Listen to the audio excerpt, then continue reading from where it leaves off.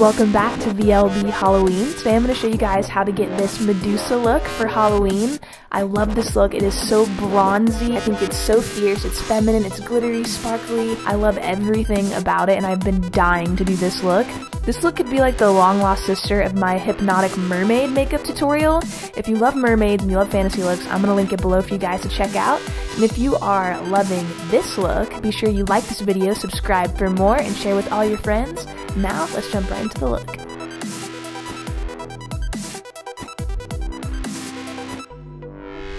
Alright, so the first step for our look is to block out the brows. I'm just using a glue stick to do this, and I'm going to be brushing those hairs flat against my skin, and I just like to go over it with a glue stick after it's dried as well to get them extra flat against my skin. And I'm going to be using a primer first to prime my skin and my body, and then going over those brows with a concealer as usual.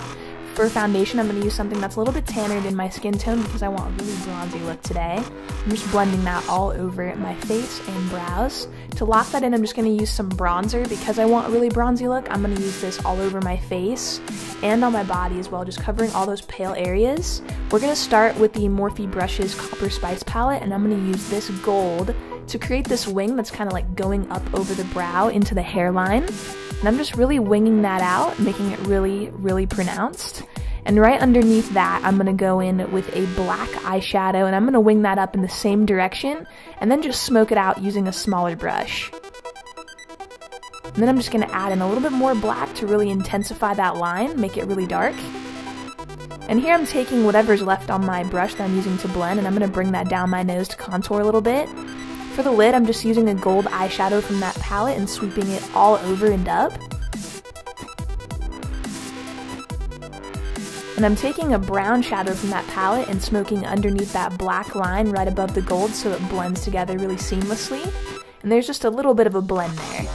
So for the liner, I wanted to do something that was really different, really sharp, very wingy, lots of lines going all over the place. So I did a really sharp kind of bird's eye looking wing on the top lash line. On the lower lash line, I went in and created kind of like a round wing under the eye that wings outward. So it makes my eye look really big. And I went back in and sharpened up the inner corners of those wings. Here I'm going to be using the Ghost Sculpt by Makeup Revolution just to mattify that liner. I'm going to be using the Delium Tools second collection SFX brushes today. I love these so much, I highly recommend them to you guys, and you do get this bag inside of it that you can store your brushes in. I've just been using these pretty much all Halloween, and I am obsessed. I'm going to be using one of their brushes here to apply some glitter glue, and then go right over the top with some glitter from Violet Voss. This is a beautiful gold, I'm so obsessed. I applied it into that inner corner of the eye between those wings, and I went and I applied this also to the lid space because I thought it was so pretty and it would look really nice on the lid and make this look really pop, which I'm really glad I added it because I think it's amazing, so pretty and glittery. And for the waterline, I'm going to be using a white eyeliner just to line that out and keep the eyes looking really big. We don't want to put any black in that waterline for this look. And here I'm just applying some mascara and feather lashes so I get that winged effect on the eyes. We want this to be really dramatic, and so you could really see that graphic liner. Here I'm just going to be using an eyeshadow from Makeup Geek, and this is a really beautiful gold color. I believe it's called Fortune Teller, and I love using this for bronzy looks, so I decided to use it all over my face. And here I'm just going to hollow out the cheeks. I am using that Ghost Sculpt again. And I'm going in and I'm kind of following the line of my cheekbone and going a little bit above it to get these really cut cheekbones, and it makes my face look really thin as well. I'm going to do the same thing in the inner corner area of the brow and then bring this up into the forehead. I was looking at pictures of snakes, and some snakes, especially cobras, they have a lot of stripes on them. So I wanted to add some stripes to my look, and I'm just using that same shade I contoured with to do this right now. And you can kind of blend this out using a fluffy brush.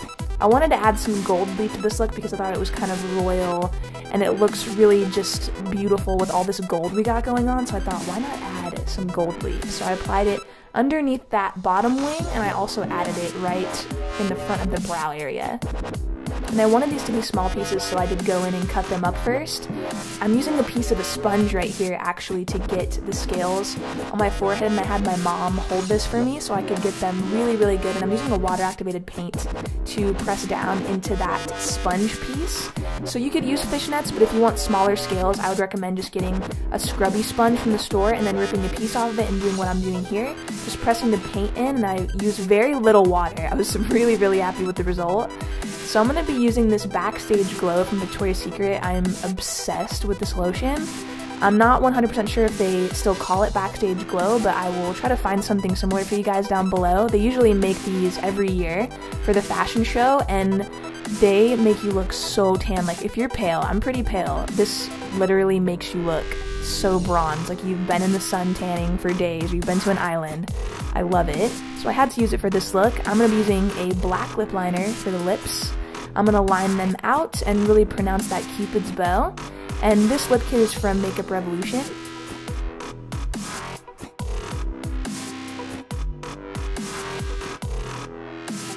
And it comes with the liquid lipstick inside, so I'm going to use that black liquid lipstick to fill in the rest of my lips, top and bottom.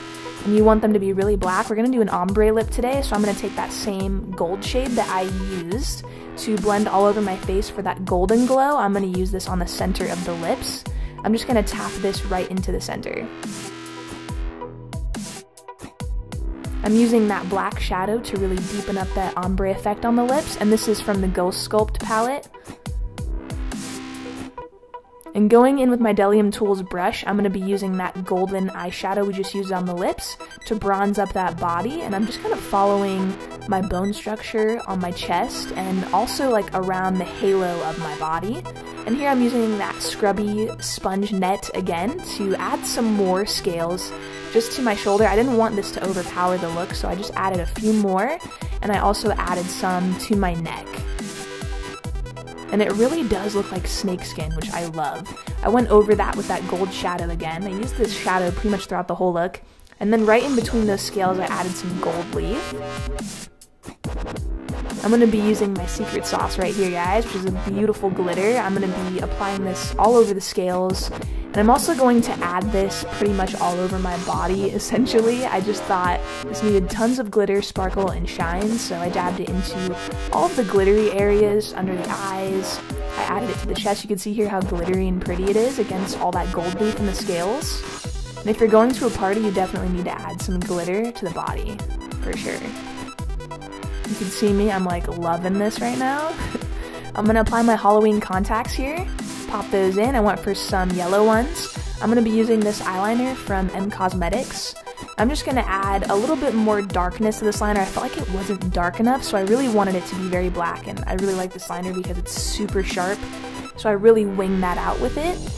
And now I'm going to add a little bit more of that glitter under the eyes. I can't stop with the glitter, man. I'm going to be using this Anastasia Beverly Hills Aurora highlighting palette. I'm going to take that shade Eclipse and apply this basically all over my body. The key to this look is you want to kind of look sweaty, look kind of hot, you know?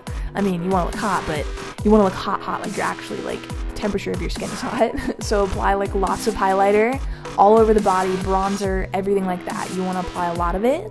And here I'm going to be coating my fingertips in gold. I do this a lot with my looks. I usually do like a color or black, but I decided to go with gold and then do the fingertips in black with some glitter dripping down. I'm going to pop on my wig and my accessories. So this is like a snake necklace. Pop that on, it went awesome with the look. And then my wig. I did add some dreadlock clip-ins to it that are brown, just to kind of add a little spice to it and customize it a bit. And this headpiece I did make myself out of some plastic snakes, spray painted them and added glitter. If you guys want to know more about that, comment down below and I will be sure to answer back. But as you can see, this Medusa look is complete, and here's a look at the outfit. Yes, I couldn't help myself. Alright you guys, I hope you love this Medusa Halloween look. I am so obsessed with this look, you have no idea. I've wanted to do this look for so long, so if you guys are loving